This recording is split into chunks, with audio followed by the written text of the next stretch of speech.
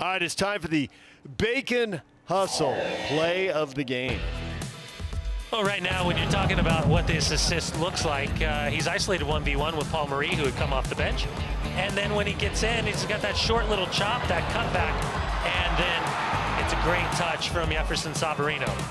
Bacon Work proud to present tonight's Bacon Hustle of the game. Bacon Work, show the world what a little hustle can do, and that hustle leads to a late equalizer, 90th plus 5. Probably the final touch of the match as the referee, Nima Sagafi, blew the whistle right after kickoff. And you can see Marcinkowski just know, as he got his hands up trying to close down the space, couldn't keep those bare claws strong enough to keep that ball out of the back of the net. Yeah, I don't know if Lopez shielded him a little or if he even got a piece of the ball, but either way, he knew. It's in the back of the net. Yeah, he knew. It's 2-2.